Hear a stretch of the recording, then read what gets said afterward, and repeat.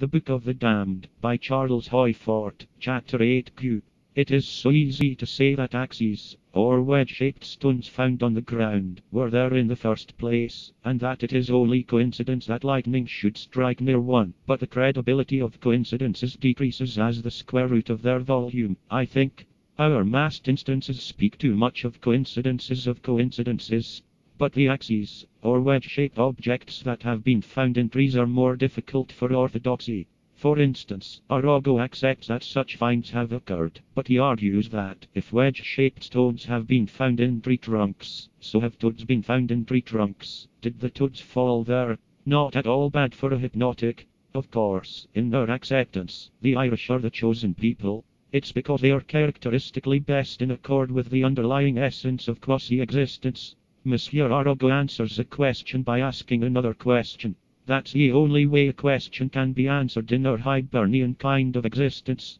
Dr. Balding argued with the natives of the Suntal Parganas, India, who said that cut and shaped stones had fallen from the sky, some of them lodging in tree trunks. Dr. Balding, with orthodox notions of velocity of falling bodies, having missed, I suppose, some of the notes I have upon large hailstones, which, for size, have fallen with astonishingly low velocity, argued that anything falling from the sky would be smashed to atoms. He accepts that objects of worked stone have been found in tree trunks, but he explains that the Suntals often steal trees, but do not chop them down in the usual way, because that would be to make too much noise.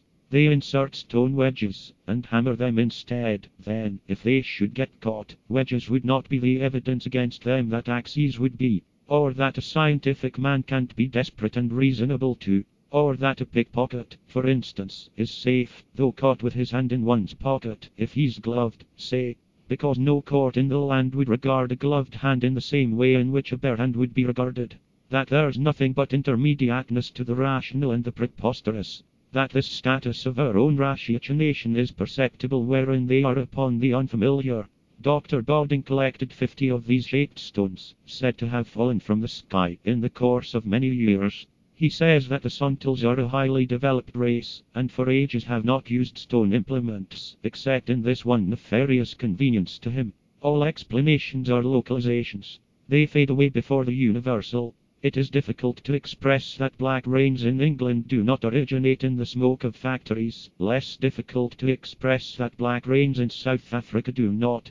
We utter little stress upon the absurdity of Dr. Balding's explanation, because, if anything's absurd, everything's absurd, or, rather, has in it some degree or aspect of absurdity, and we've never had experience with any state except something somewhere between ultimate absurdity and final reasonableness.